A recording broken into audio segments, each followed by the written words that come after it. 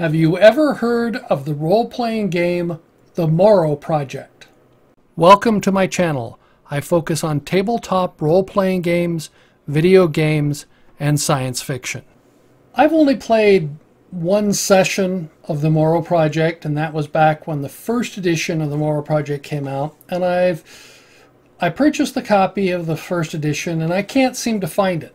I remember having it, and it is probably one of the most difficult games to set up as a game master. And I'll explain what it's not the mechanics, it's thinking about what you're doing. Okay, so the Morrow Project is a post-apocalyptic world, but it is one of the most gritty and realistic post-apocalyptic worlds that I've ever seen. It makes most everything else look so wildly unrealistic that it's hard to imagine. The combat system in the Morrow Project is extremely deadly, both giving and taking. You kill things easily and things kill you very easily. And it's that the Morrow Project is set up, you are part of the Morrow Project, which were designed to be after World War III. You were the ones who were supposed to come out shortly thereafter and help rebuild the world. But something went wrong, and your bolt hole, which is where you went to shelter in, you were supposed to go into cryogenic stasis for a short period of time. I can't remember how long it was, but something goes wrong and you don't come out for 150 years. So you come out. Now let's talk about why it is hard as a game master to set up.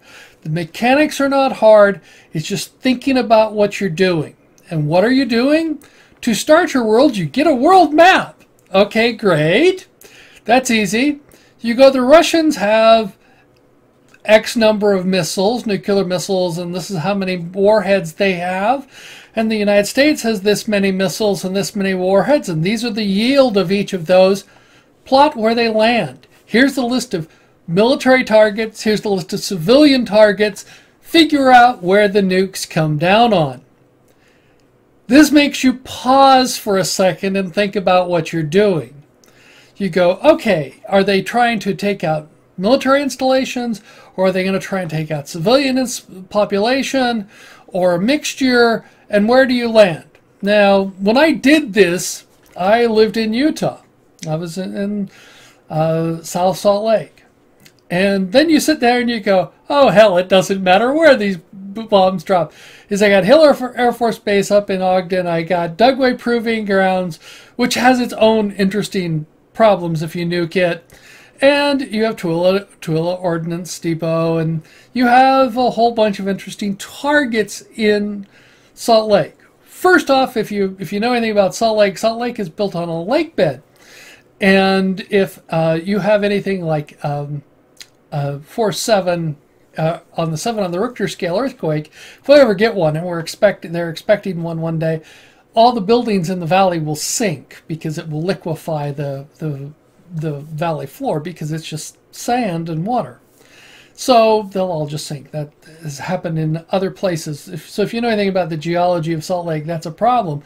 But if you nuke it, oh, well, that will do it too. And so there will not be a single building left standing in Salt Lake after a nuke attack. If you hit Dugway Proving Ground, which is a nice target, because that's where the United States has much of its chemical arsenal. People don't realize that. I remember when I was a young man, when there was the winds changed, and this was when we were doing above ground open air testing of chemical weapons, and we killed thousands upon thousands of sheep because the winds shifted, and the nuclear agent went over and killed all these sheep.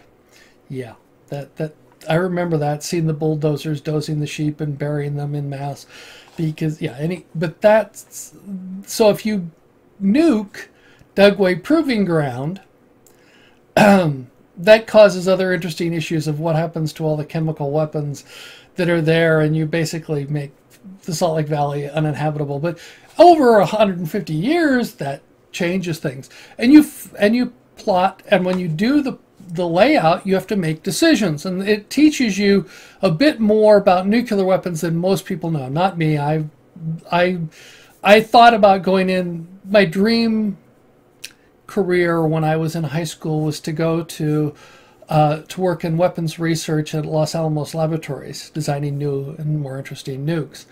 But I didn't do that. I got seduced by computers, shall we say.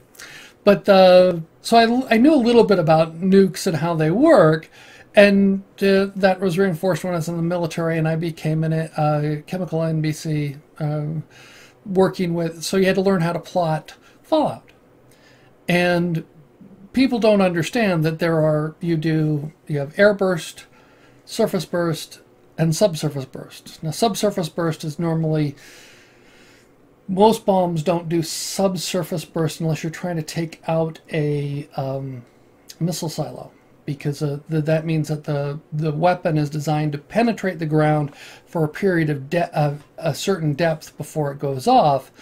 And those are the worst. That puts the most fallout into the air. If you do an air burst are almost have no fallout because it explodes in the air, and if you are in range of the radiation, if you see the burst, which means you're in range of the radiation, then it's just the initial radiation burst, and there's not much fallout, as the saying goes. It doesn't produce a fallout cloud. It's a bright burst.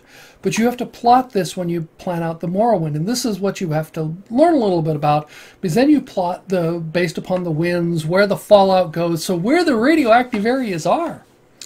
And then, unlike Gamma World or some of the other things, your mutations are much more realistic based upon science. They're nowhere. You don't get the really wild mutations that you see in Gamma World or in some of the other post-apocalyptic.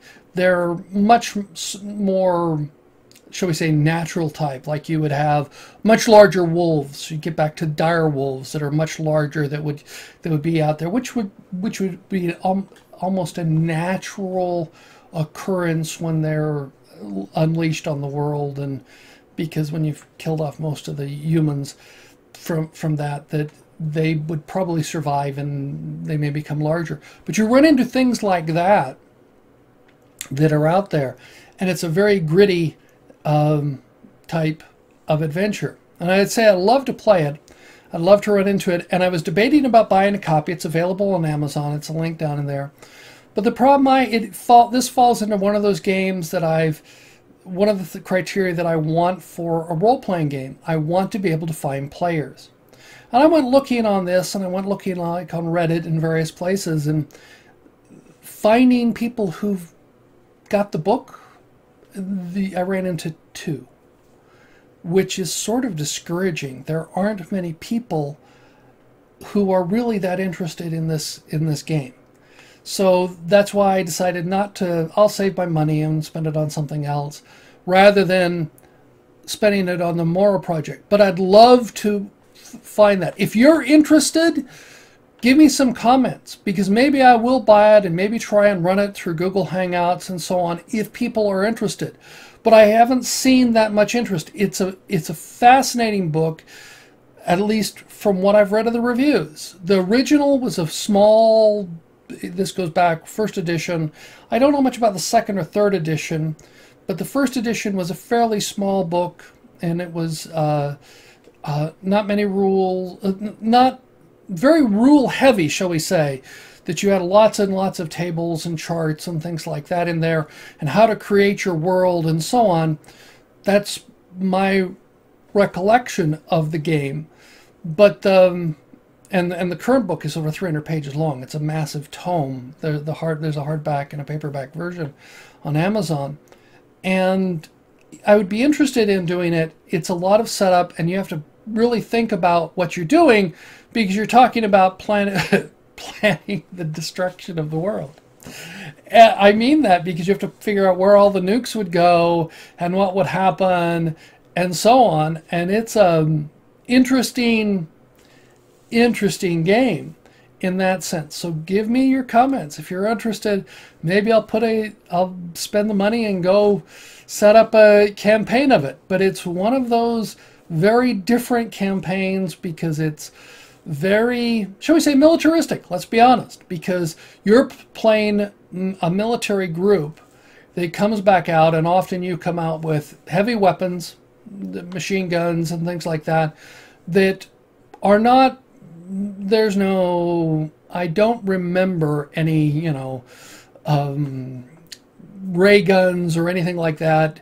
You had standard weaponry, and you were going after other bolt holes, which were the other places where there would be caches of resources for you that had been planned for rebuilding and so on, and you had to see how they'd survived or degraded over 150 years. So I'd love to hear some comments. Thank you for watching. I look forward to learning what you think about this video. Let me know in the comments below. I appreciate all your comments. If you like the video, give it a thumbs up. If you don't like the video, give me a thumbs down. I appreciate both forms of feedback. If you're new here and would like to subscribe, you can click on the icon on the left. If you're interested, there's more content on the right.